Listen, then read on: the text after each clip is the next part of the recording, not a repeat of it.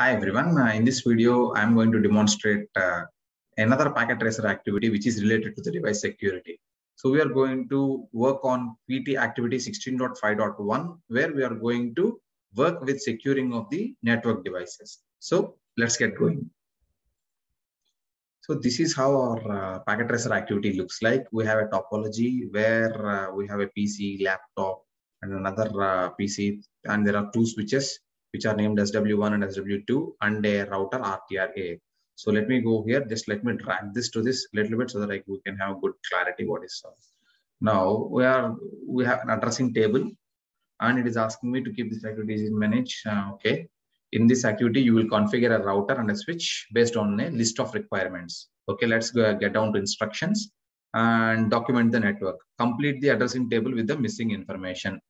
The only missing information in this table are these three, or these 1, 2, 3, 4 table columns where regarding the gateway. So we need to find out what is the gateway. Default gateway for switch 1, which is this one, and PC, which is this, and laptop, which is this, and your remote PC, which is here. So for all these three, the default gateway will be obviously the IP address of this interface. So if I just move my mouse over here, you can see that this interface is G0/0/0. Here it is given that the IP address assigned to the router's RTRA's G0/0/0 interface is 192.168.1.1. So you just need to fill in this IP address across here 1, 2, 3 for these three. For these three devices, the default gateway will be this address. Whereas for remote PC, now the default gateway for this remote PC will be the address of this particular interface. For the IP address for the other router's interface is 192.168.2.1. We need to type it in here. So this is how you fill the addressing table. Okay. So now let me go scroll down. It says that first you need to start with the router. Prevent router configuration requirements. So let me click on router. So let me start working on it. So let me press enter. I directly clicked on the router so that I can have a clear view with the CLI interface. So for that, let me type in enable, enter, configure, terminal, enter. After that, it says prevent iOS from attempting to resolve mistyped commands to domain names. Simply no IP domain lookup. This will prevent any misspelled names or misspelled commands to go for domain lookups. That command is sufficient. Okay. Host names that match the values in the addressing table. Okay. What is the router name? RTR-A. So host name RTR-A. So let me press enter. Okay. Good. So after that, what we need to do is, let me go to the next command. Require that newly created passwords be at least 10 characters in length. We worked on this, so we need to write in security passwords minimum length 10. That means any password that we are going to set here will be at least 10 characters in size. Okay, that is also done. That is asking me a strong 10-character password for the console line. Okay, and it has given me a password which is 10 characters in length here. It is asking me to use this as your console password. Okay, I can do that. Ensure that console and VTY sessions close after 7 minutes exactly. Okay, now let me go into the line console mode and console 0. So we went into the line mode, and in this it is asking me use this password. This, let me copy paste this. It will make copy paste. Let me have to remove it from here. So Control C. Okay. And where is this? Let me get back here to RTRA. Let me get back to RTRA. Password. Paste.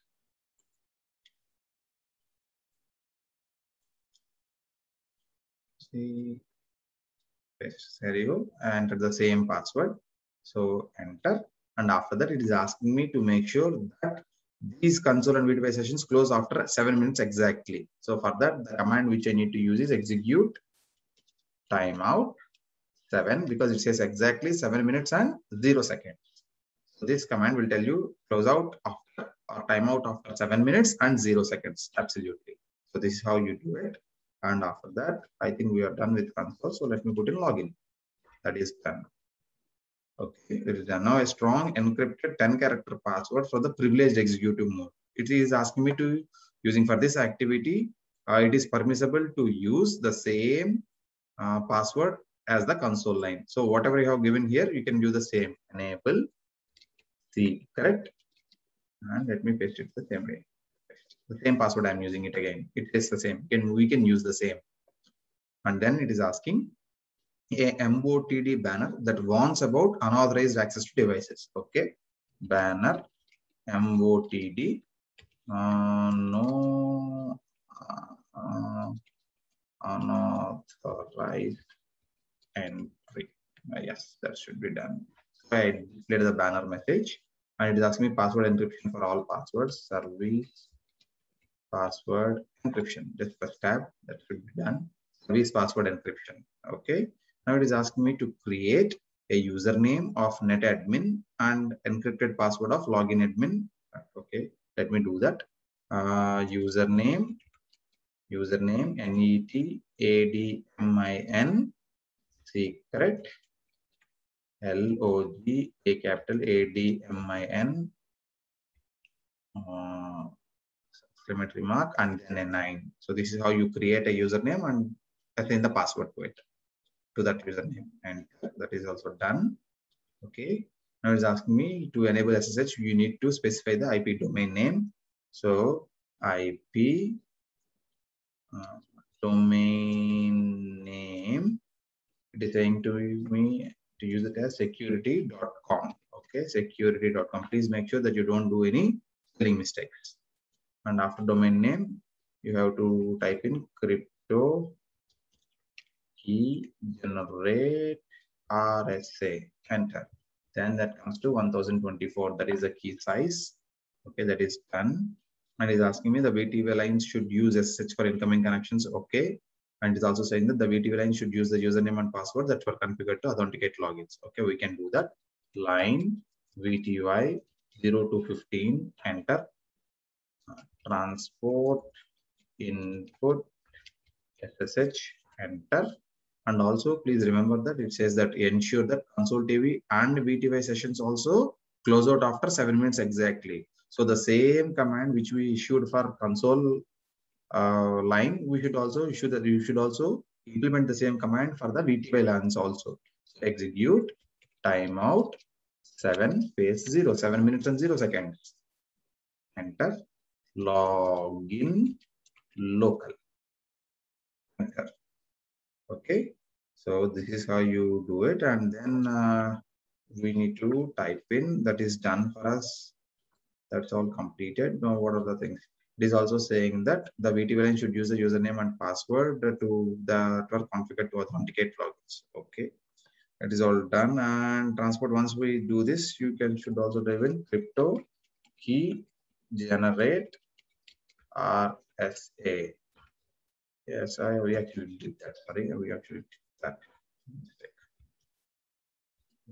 That's fine. And it's asking me, you need not do it's a repetition. Impede brute force login attempts by using a command that blocks login attempts for 45 seconds.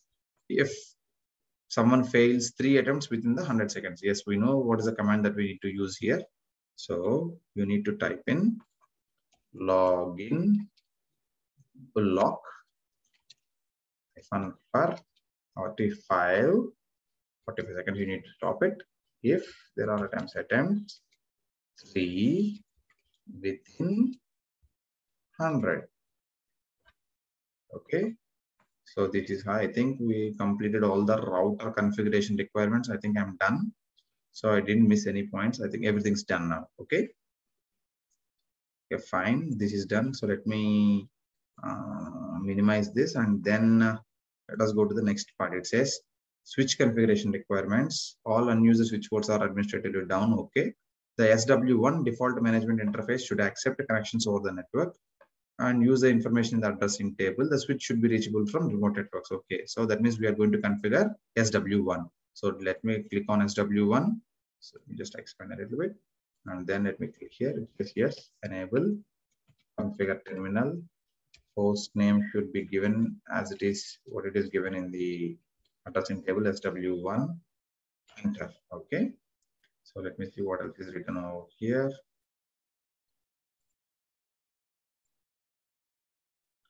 What is written over there so that we can start working on this. Okay. Okay.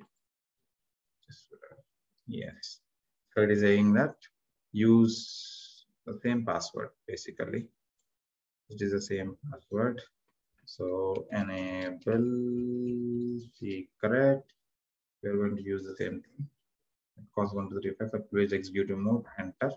Now it is asking me to configure SSH. Okay. So configure SSH as was done for the router.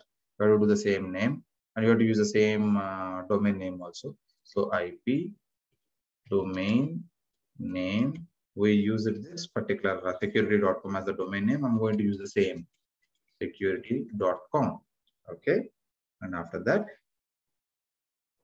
let me see. It says here you have to create a username, NET ADMIN, secret, LOGADMIN,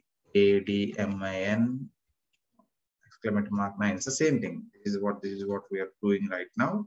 So I created the domain name. I created the username and password. I created the user also. Then it is asking me the VTV line should only accept connections over SSH. Okay, fine, we can do that. Now, before we go there, we have to verify whether these ports are down or not, and we have to close all unused ports on the switch. For that, the easiest thing for me to do is just browse your mouse on switch. You will get all this information here.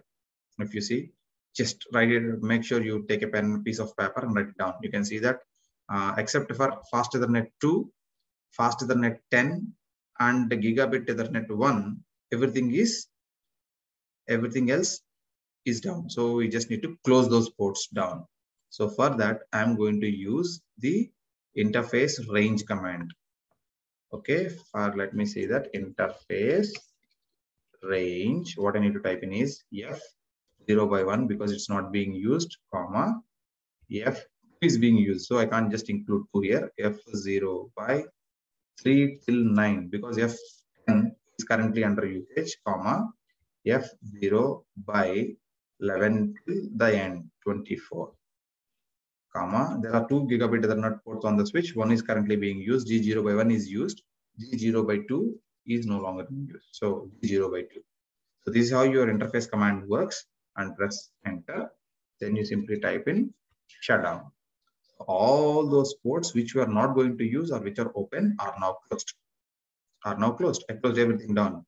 This is a very good practice of closing down or disabling the ports which are open or which are not currently in use. Okay, done. I did all these things. So now let me go into the line VTY. Now it is asking me create a username, etc., etc. You also have seen that for SW1 you have to give this IP addressing. There is an IP addressing scheme here. Okay, so for SW1 I need to enter that. Let me get out of this and interface VLAN1 because it's SVI switch virtual interface. Interface VLAN1 IP address 192.168.1.254 space 255.255.255.0, and then we have to issue no shut down. After this, we also should involve the IP default gateway, which is 192.168.1.1, which is nothing but the IP address assigned to the G0/0/0 interface of the router. So this is also done. And then let me come down. So I have given the IP addressing also. I configured IP addressing and configured the default gateway for my switch. And let me go to line VTY 0 to 15. Okay. Now here it should accept only connections over SSH. Okay, fine. transport input SSH. Okay. And then it is asking me that it should work with login local. Okay, fine. And let me generate the keys also. Crypto, let me do this. Login local, enter. Crypto key generate RSA. Okay, now it is going to create those 124 bit length RSA keys. I think I'm done. This just completion is 100%. So I'm pretty sure that we covered each and every step here. So let us just check. It says that hosts on both LAN should be able to ping the switch management interface. The switch management interface means this, they should be able to ping it. So let me just check whether this has gone through or not. So let me click on the laptop. Let me click on the laptop. Come on. So let me click on PC. So let me see if I'm able to ping it. Go to command prompt, ping. I'm typing in the SVA is this. I'm typing in the switch one's interface. Press enter. So let me see if it goes through or not. Press timed out. Yes, we are getting the pings back. So it's working properly. So let me try the same thing with laptop also. Let me go to command prompt, type in ping. Let me see if it works. Okay. You can check other things also. You can try for SSH and everything. It shouldn't be a big deal. Okay. So this I'm actually able to ping it directly.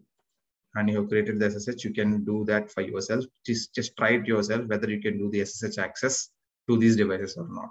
I just type the ping in, but I want you to try the SVA interface and also the routers interface that we just typed in. So, okay, guys, I hope you understood what we did here and how to assign the username and passwords and how to secure your devices. So, thank you very much.